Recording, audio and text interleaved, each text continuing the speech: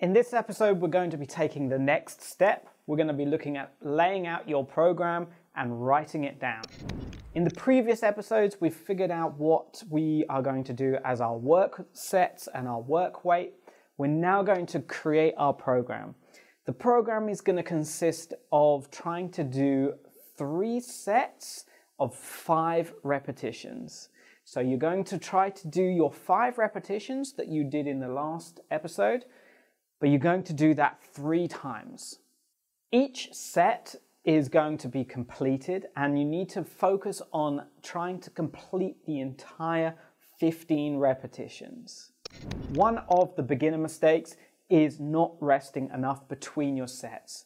In a strength-based program, you want to make sure that you are resting enough so you can attempt the next set at 100%. You don't want to be fatigued when you attempt that set. You want to make sure that you have everything you could possibly have to do those 5 repetitions. It's common to have 6, 7, 8 minutes of rest until you make sure that you are absolutely ready to go. Don't go if you feel that you have even a little bit of fatigue. Make sure that your body is still warm, but you are not fatigued. So we've done our 5x3 program. We've written this out, we've completed it. We are now going to repeat this every 48 to 72 hours. The way that your body will work is you are going to do the training, you will spend a period of time in the fatigue state, and then you're going to be looking at a recovery state. And that recovery we want to make sure is completed, and as your recovery has completed, you want to then train again. Roughly 2 to 3 days is how much space you want to leave between your sessions for you to get stronger with this training. If you don't give it enough rest and you don't actually recover, what's going to happen is the fatigue is going to build up, and you are not going to feel it perhaps in the first week or 2 or even month. You will feel it further down the line as the fatigue compounds.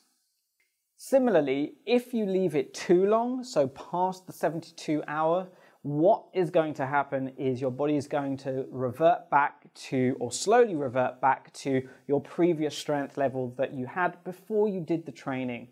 So you want to, at the 72-hour mark, you're building on the strength levels that you had from the previous session. So the gains that you had created from the previous session, you're going to build upon on the next one, and then on to the next one. So the key to linear progress and consistent progress is to have a very small increment in the training sessions. If you manage to do all 15 repetitions, you are going to then increase only by half to 1 kilo up into the next session. Once you do that session, again, if you complete the 15, you increase again. On the flip side, if you are unable to complete the 15 repetitions that you've set yourself, then you need to stay on that weight or go back a step until you can do that 15. You need to be able to complete the 15 repetitions until you progress. There is no point in going further up until you have completed the 15 reps. So something that is important to know is whether the program is working or not. Now, to check whether it is or not, we need to repeat the 1RM checks. And all we need to do is every 2 or 3 months is to go back to doing that 1RM session where we just start from low again and start to build up and try to figure out what our 1 repetition max is. Hopefully, if you've been doing the program correctly and you've been doing that very small, steady increase in weight, you will find that the actual level of your 1RM would have increased from, let's say, the red band, which we had in our example, up maybe 1 kilo or 2 to make ourselves stronger. And we can see that we are actually getting stronger using that 1RM value. Attached to this episode is a template that I've created for you to give you an idea of how your program should look. Now, it's going to start looking like this, but as we kind of build up with the warm-ups and cooldowns as well, it's going to get slightly more complicated. But for now, we're just going to stick with this, where we can see what our sessions are going to look like for the meat of this training session. So here you can see an example of one of the training sessions, and here I've laid out what you want to be doing with your sets and your reps. Now, to begin with, you can see that each of these big columns, so you have week 1 here, is going to go down from the Monday into Wednesday and then into Friday. So don't forget that we have those 2 to 3 days rest, and we're able to recover from the previous session before we do the next. Now, here in each row, you have what the session consists of. So for the first one, we've worked out that our work set is 42 kilos, so using the band, and we're going to be doing 3 sets of 5 repetitions. So we're going to do 5 reps, we're going to rest, and then we're going to do another 5 reps, we're going to rest, and then we do another final third set of 5 reps. So we will record down in these boxes every time we do 1 repetition, that equals 42. So if we do 5 repetitions, actually, instead of just saying that we've done 5 in here, what we're actually going to do is record what we call the volume. So the volume is the number of repetitions times the weight. So actually, it will be 210. So 210 is 5 times 42, and every time we manage to do the 5, we're going to record in the next volume. So say set 2, we do 210, we put that in, and then finally another 210 into the third set. So on Monday, we can see that we have managed to do every rep for each set. Okay, so that would happen on Monday, and then on Wednesday we repeat the process. So we know that we have 42 kilos as our weight, 3 sets, 5 reps, and we repeat the process. So say we do that again, we're able to do the 5 reps, 5 reps, 5 reps, okay? And then we can move into Friday. So something that is actually you can see here is I've done the same program even though I completed that all 15 reps I've completed.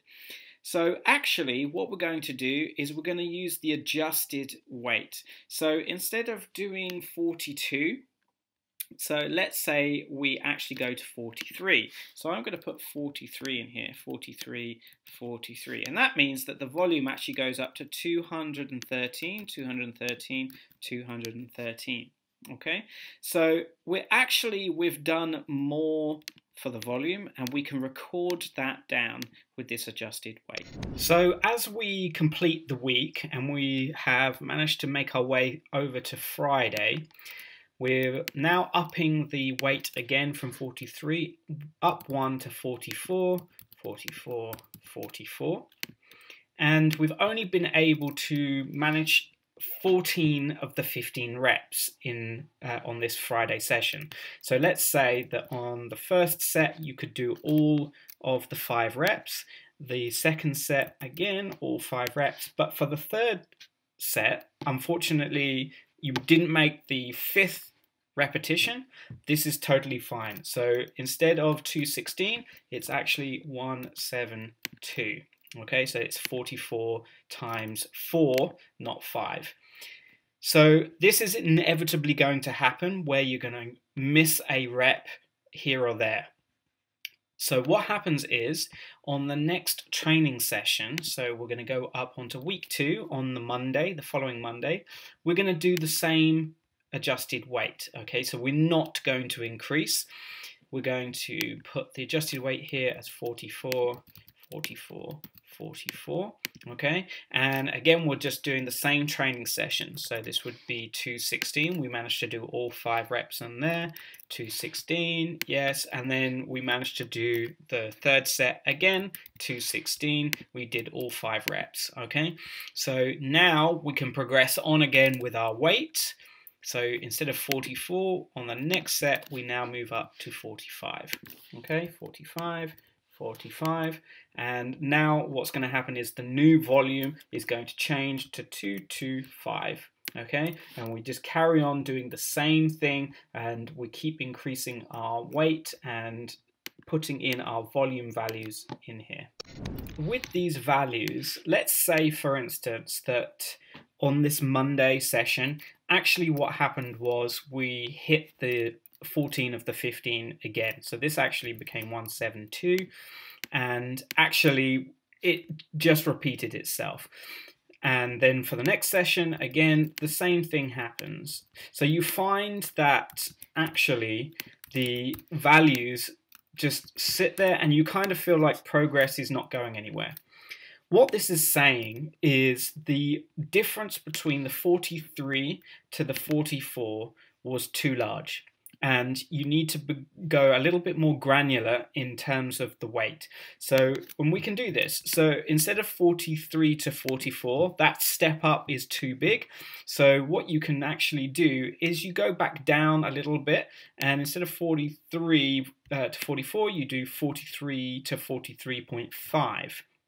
Or even smaller numbers. You could do 43.2, 43.1, and you go up in smaller steps. This is perfectly fine, and it means that you can start on that linear progression upwards again. Don't stick on the same amount and the same numbers constantly. If you find that 3 sessions in a row happen the same, then I would suggest going back to the 43 and then granularly increase a smaller amount. So the increment is a smaller. You could go to 43.5 and see if you can do that session again, because you don't want to stick on one value and just keep hitting the same amount. It just means that it was too big of a jump for you. So go back a little bit and increase with smaller amounts. Lastly, you don't need anything quite as elaborate as this. Having a simple sheet of paper and pencil or a notepad or your mobile phone to record down what you do while you're training is all you need. You only need to know how many reps and sets you do and what weight you're doing it at. As long as you have an accurate record, you can then take it home and fill in something like this, a sheet like this, and put in your volumes afterwards. The reason that having something like this is good is because we can do some simple maths and some statistics and analytics on the values at a later date, and we can see our progress much, much easier.